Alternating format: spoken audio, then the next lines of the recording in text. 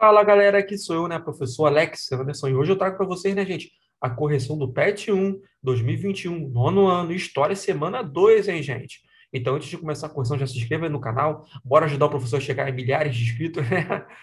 E eu vou fazer correções, né, gente, durante um ano inteiro, hein, de PET do nono ano. Então, ative o sininho, né, pois sempre que eu fizer essas correções durante o ano, vocês serão notificados. Deixa o like aí no vídeo e compartilhe esse vídeo com todo mundo que você conhece aí do nono ano, né, gente, nas suas redes sociais.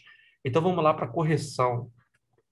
Semana 2, né, gente? De História, nono ano, unidade temática, o mundo contemporâneo, o antigo regime em crise. Tema Revolução Francesa, né, gente? Então, antes de começar a correção, ó, é para poder dar uma lida aí no PET, para vocês ficarem aptos, né, na resolução das questões. Então, vocês vão ter que ler esse texto aqui no PET sobre a Revolução Francesa, tá bom? Então, vamos lá para a atividade 1. Compete-vos, portanto, decidir se Luís é inimigo do povo francês, se é estrangeiro. Luís combateu o povo, foi vencido.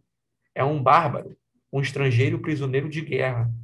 O traidor não era o rei dos franceses, era o rei de alguns conjurados.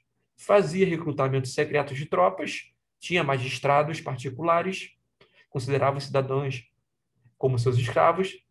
Então, né, discursos de relatório, né, gente? Com seu tom acusatório, né? Esse discurso remete às relações entre a população e o rei, né?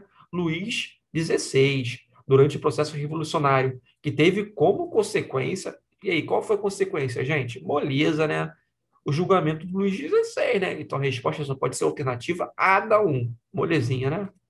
2, pode-se dizer que, ao final do processo, Napoleão Bonaparte, né, gente? Napoleão, eu que sou fã do Napoleão, cara, é sinistro, como um garantidor da igualdade social, principalmente favorecendo a classe camponesa. Justifique sua resposta.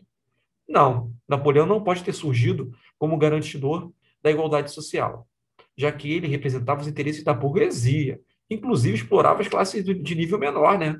Como os camponeses, né, gente? Então é isso, gente. Chega mais o final de correção, né? De PET 1 2021, semana 2, em nono ano, História. Se gostou ou não gostou, deixa aí nos comentários. Gente, PET vale nota agora, hein? Então, já garantiu seu 10 em História semana 2 agora? Então, por que não vai garantir 10 também em Geografia, em Português e Ciência, né? Tá tudo aí, ó. Tudo aqui no playlist. Então, vai lá conferir. Bons estudos.